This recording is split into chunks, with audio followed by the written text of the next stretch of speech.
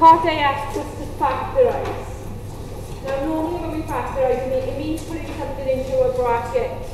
So we've got three terms this time. We've got x squared minus 4x minus 21. When we've got three terms, we need to have two brackets. So the first thing I'm going to do is write down my brackets. Now, I'm hoping that reminds some of you of doing FOIL. We have to multiply out the brackets, but we're doing the opposite, so we're working backwards. We've got to work out what goes in the bracket. So at the start, we've got x squared.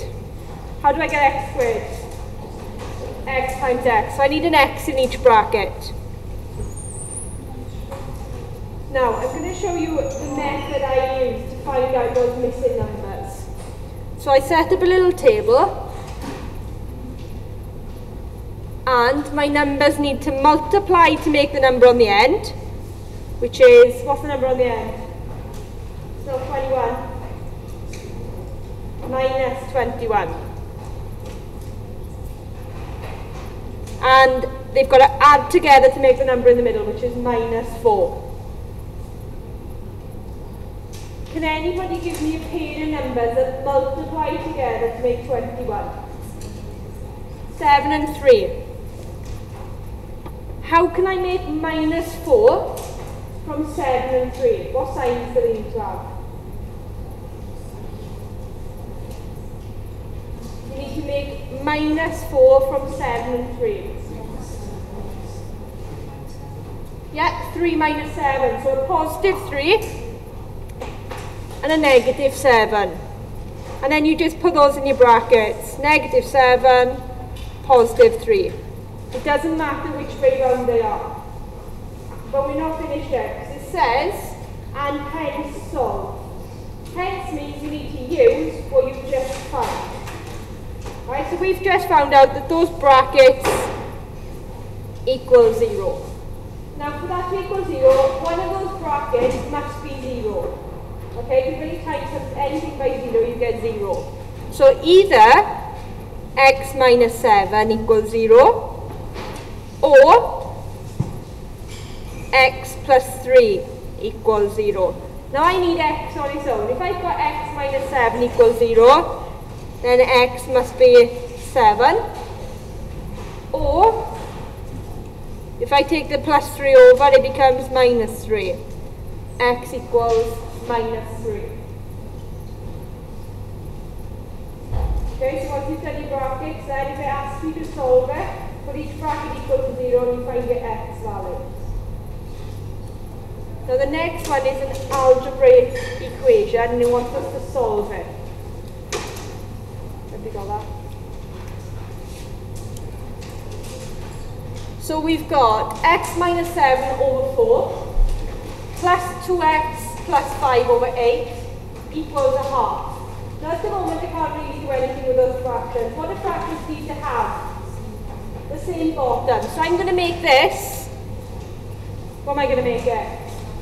8. How do I turn 4 into 8? Double everything. So double the top, double the bottom.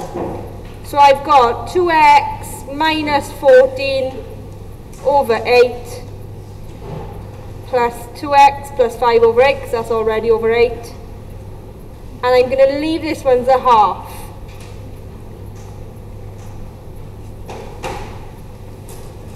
What can we do now that we've got the same bottom on the fraction? We can put them together. So we've got 2x minus 14 plus 2x plus 5 all over 8. And that equals a half. Now we're looking to get x equals, right? That's the plan. Where do you want to go? What do you want to do first? Take the 8 over. The 8 is currently dividing. If I take it to the other side, what will it do? Times. So I'll be left with 2x minus 14 plus 2x plus 5 equals a half times 8. What can I do to this side at the moment where I've got all these x's and these numbers? What can I do?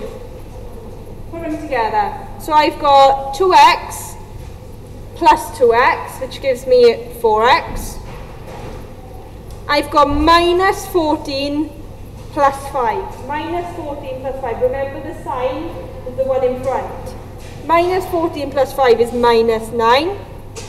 And on the other side, if I work out the half times 8 on my calculator, I am going to get 4. What's stopping me on x on its own? The minus 9. If I take the other side, what do I need to do with it? Plus 9. Brilliant. 4x equals 4 plus 9.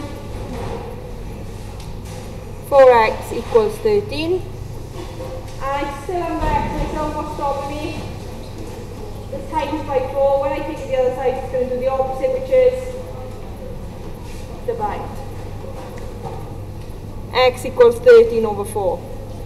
Now you can either leave it as 13 over 4, or you can work it out with the calculator paper. You get full marks for either.